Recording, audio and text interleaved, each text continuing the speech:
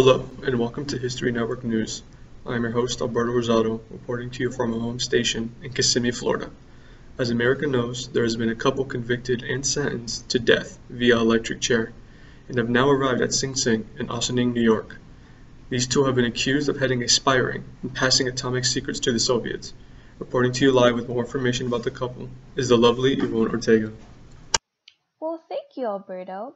Now, as America knows, ever since the arrest of Julius and Ethel in 1951, there has been question as to if this whole process was even fair.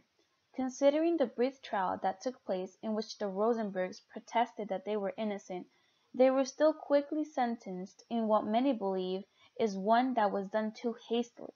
Now, what do we know about the Rosenbergs? Well, it doesn't start out well for them.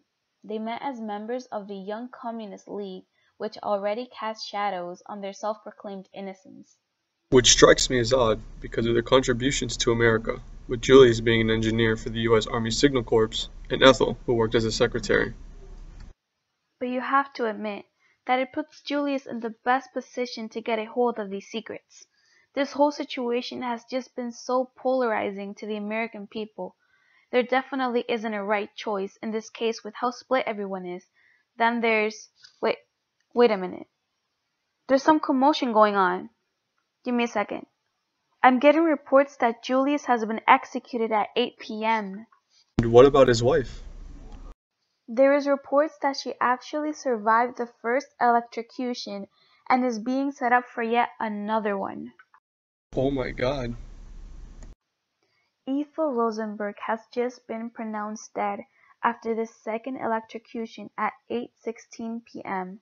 in the same chair that her husband died at. Mark your calendars, America.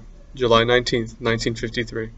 This marks the first U.S. citizens to be convicted and executed for espionage during peace times, and their case, I feel, will remain controversial for years to come.